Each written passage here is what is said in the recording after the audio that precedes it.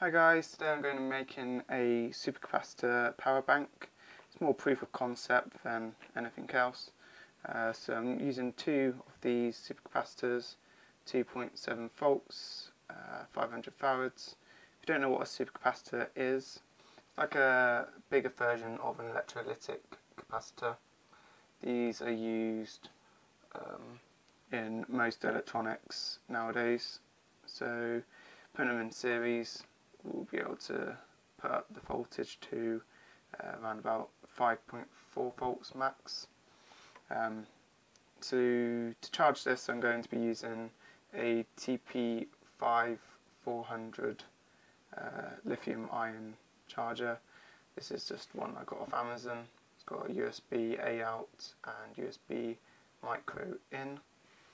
So yeah, we'll just solder these together and that will be it. For the reference of the circuit design, it is simply just this. So you've got the TP5400 here and then the two capacitors.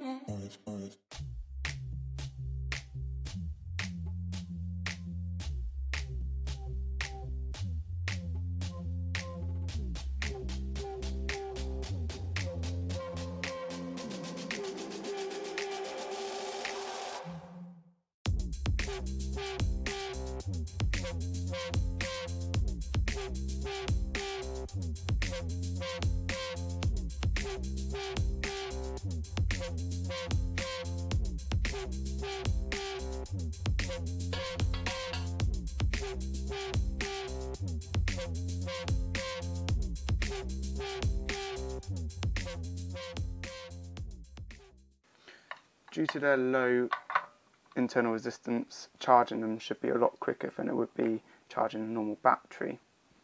However, they can also not hold as much charge due to this. So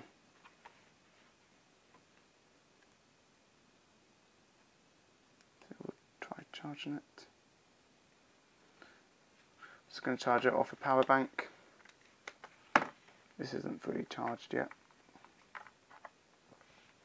And we can see it's charging with the red LED. Not sure how long this will take to charge, hopefully not too long. Then again, this board I don't think outputs many amps, so it could be quite slow.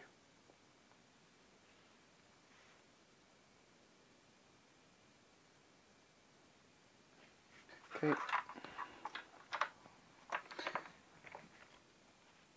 If we stop there, just unplug it so you can see it's not plugged in. It's all powered by itself now. I'm going to use this little LED cube to power it. As you can see, there's no batteries on it.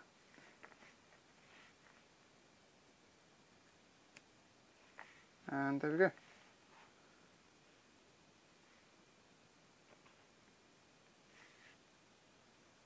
So that's all powered off this supercapacitor. Thanks for watching. Don't forget to subscribe and you'll see more videos within a couple of weeks. Thanks.